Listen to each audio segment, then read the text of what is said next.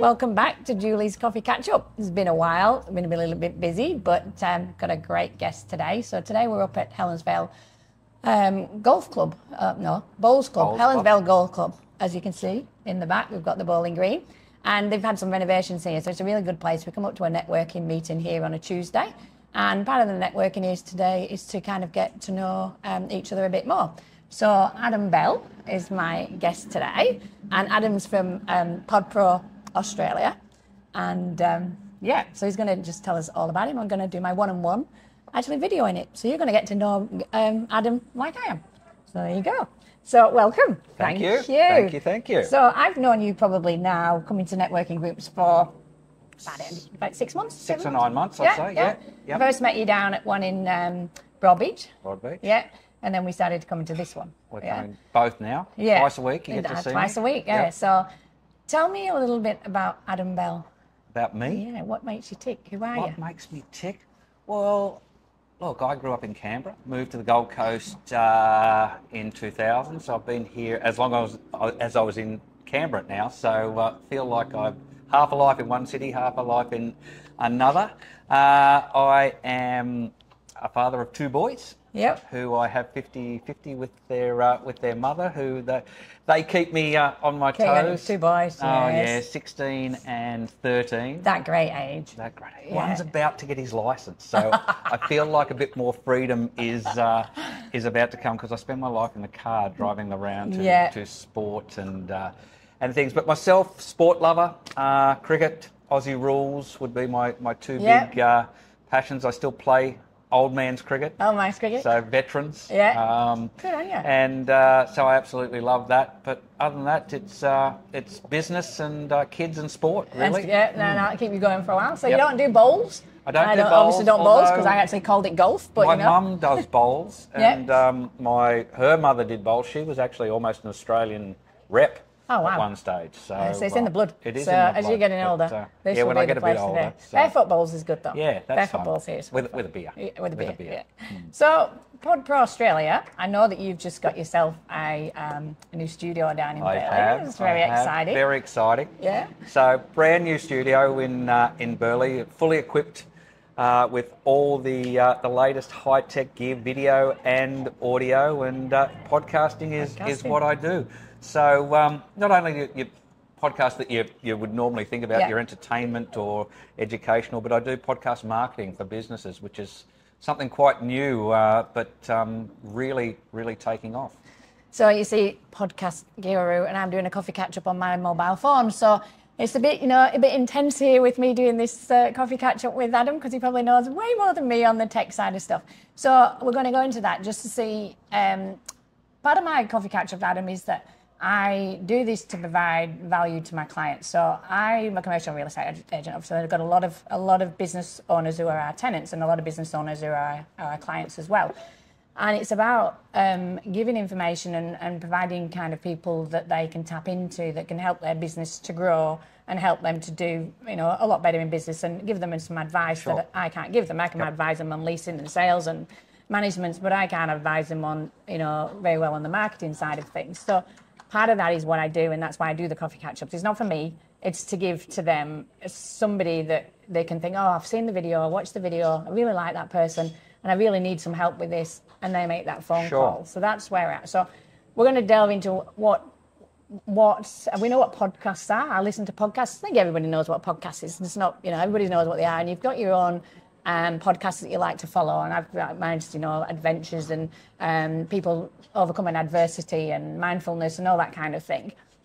But from a business point of view, I did look at doing podcasts for myself. I've got heaps of them recorded, haven't done anything with them. Sure.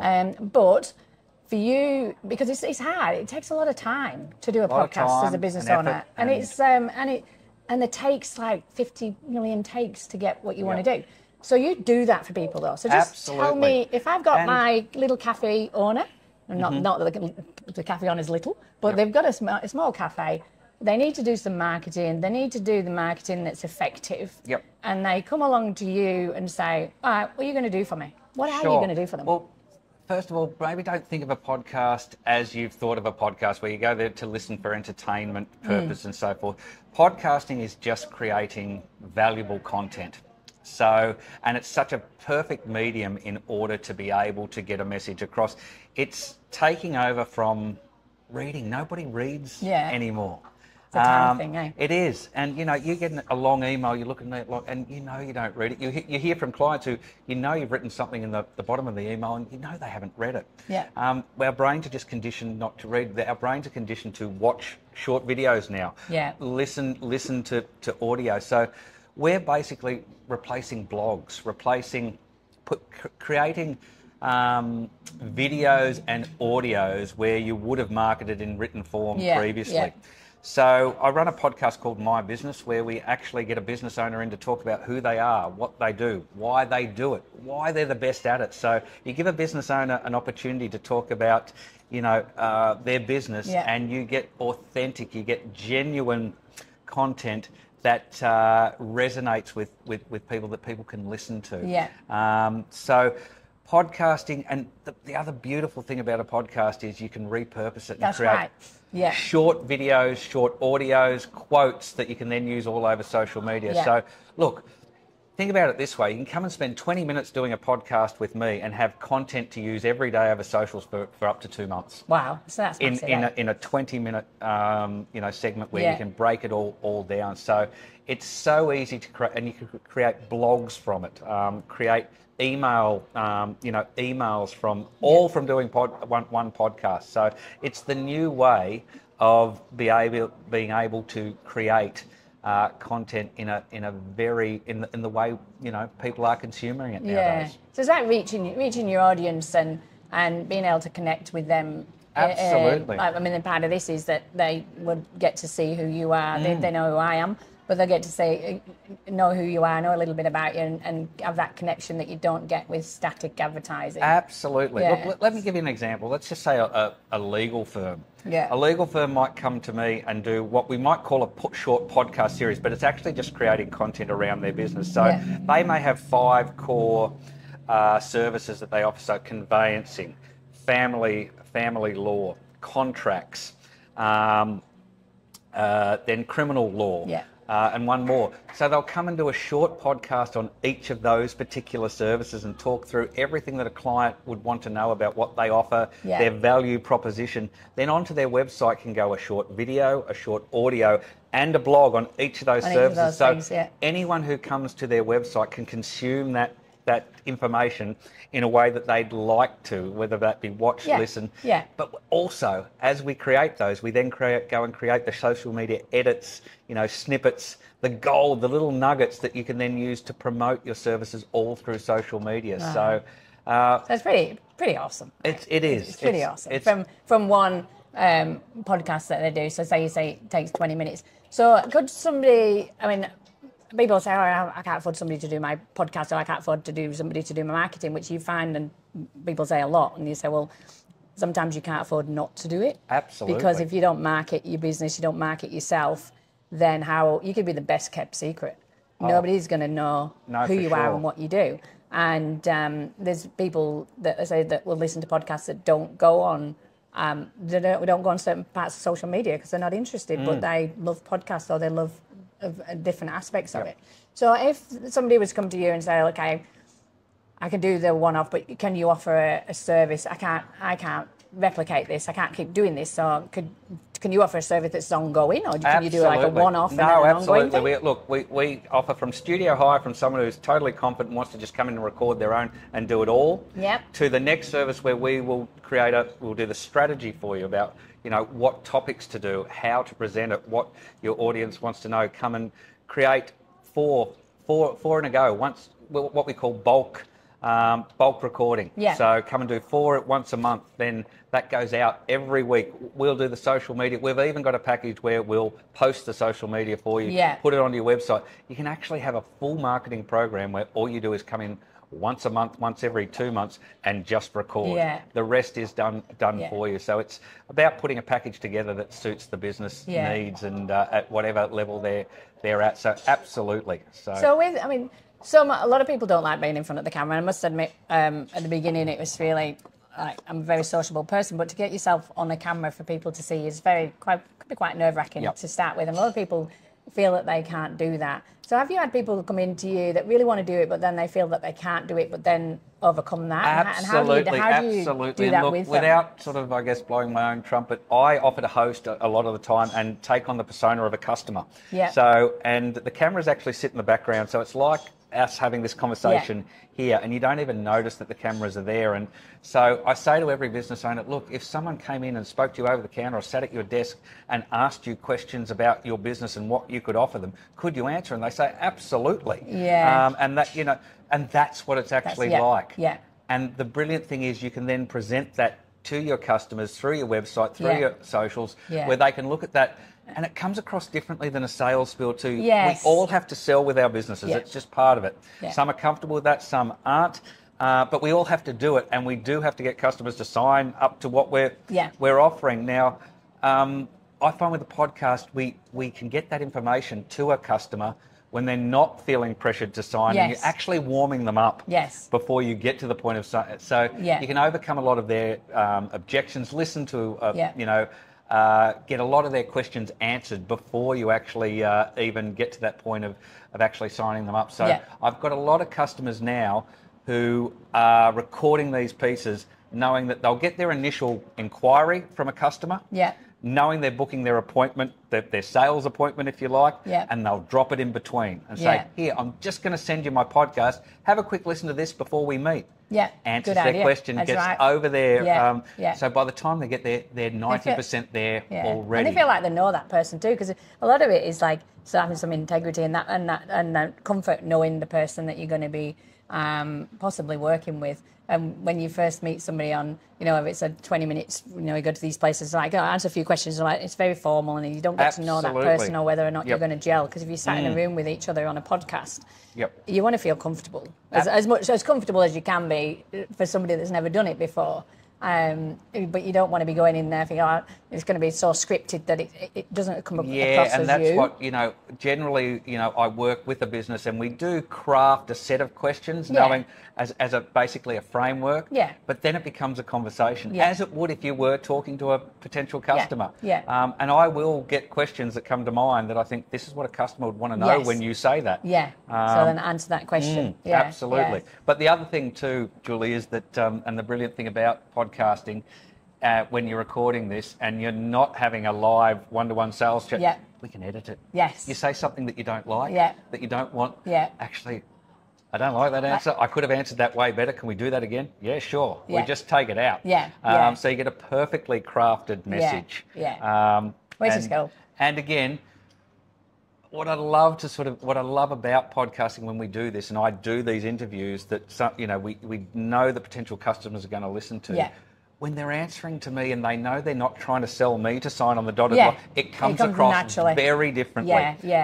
Which is why this is such a perfect scenario to be able to put in front of a potential customer before you do ask them to sign on the dotted line. It gets a totally different response, and even an emotional response that, and also it gets your energy. As I said earlier, you come across authentic and genuine, and if we know that life works on energy. And a lot of businesses work off. They do business because they like me. And podcasts get that across. That doesn't come across in an email. No, that's it doesn't come across on a written ad. No. But listening to a voice, listening to or watching a video, that's what gets it across. So it's just such a cool medium. And the last point I probably want to make about podcasting too is that it's over 90% of people who listen to a podcast, whether that's 3 minutes, 10 minutes, an hour, is while they're doing something else. They're either in the car, exercising, walking the dog, or preparing food. And you're not asking them to take time out of their day to listen to your proposition. Chuck this on while you're in the car. If you're going to walk the dog, have a listen to this. So they're going to listen to something anyway. If you've presented it to them in front of them, I'll just have a quick listen to that. And you're not asking them to stop and read this email, because that's why they don't get to the bottom of the email. I've got other stuff to do. That's right. We're all busy. And we've all got time. Podcasting has a very important place in this digital world that we now live in, and how we consume.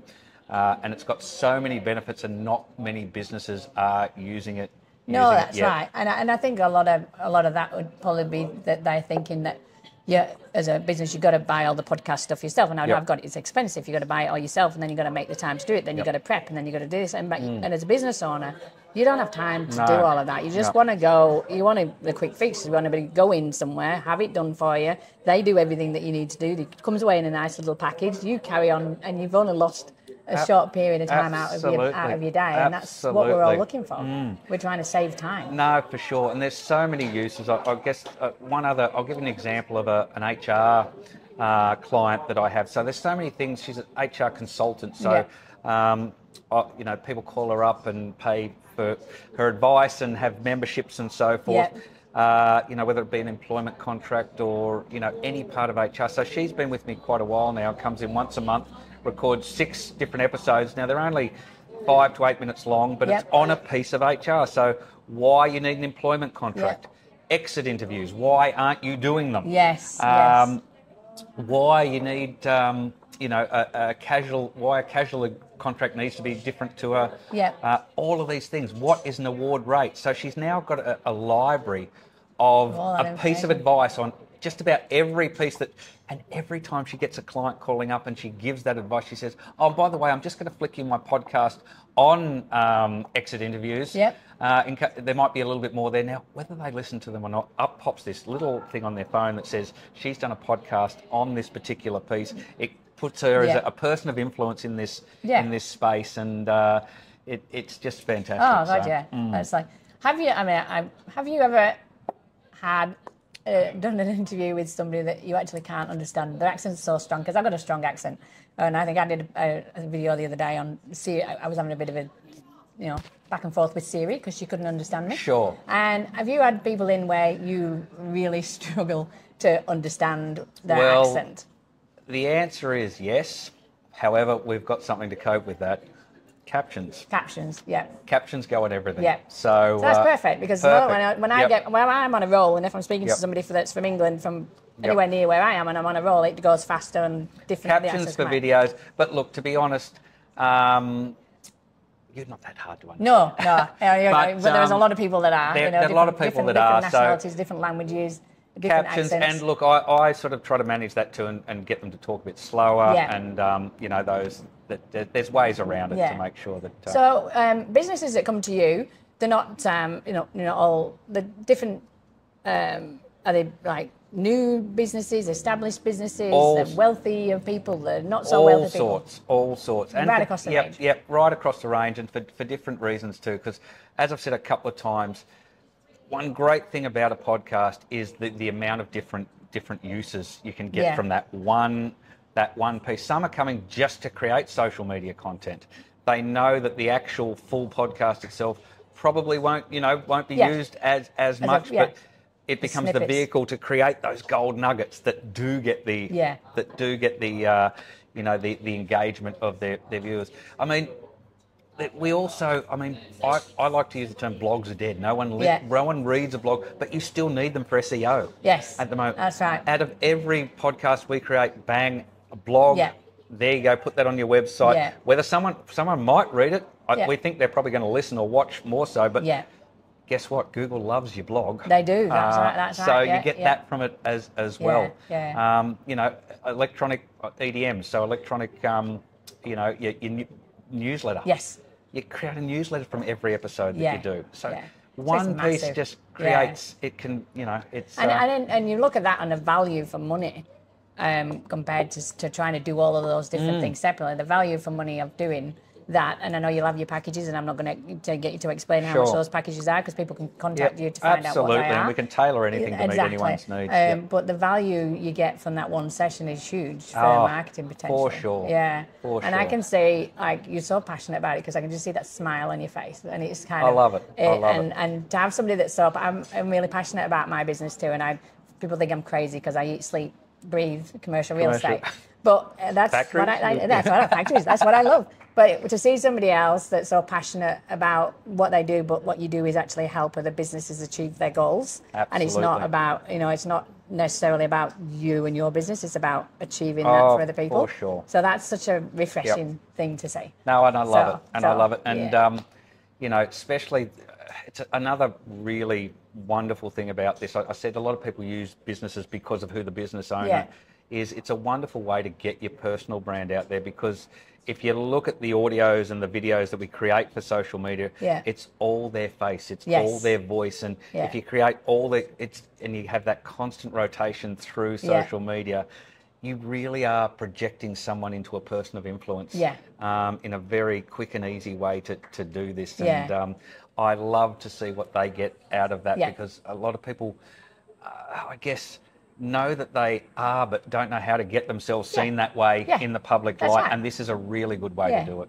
Best kept secret. Brilliant at what you do, but not everybody knows what you do. No, so there you go. So Adam, thank you so much for today. Thank you. And how did I do for like a not professional podcast person, you know? I might get you in to host a few sometimes. So I'm actually going to do a podcast with Adam. So I'd be a fool not to. So I'm gonna join. So watch this space for that. But so it's Julie's Coffee Catch Up. So if you do want to get in contact with Adam, how are they going to contact you, Adam? Okay, well, you can get in touch with me with adam@podproaustralia.com.au is my email. That's adam@podproaustralia.com.au. Website www.podproaustralia.com.au. Thank you. And we've got the studio in Burleigh. I know. Come and check us out. Have a look at that. So I'll be taking a video of the studio in Burleigh to show you that we've been down there. So thank you. Have a great day. Thank you.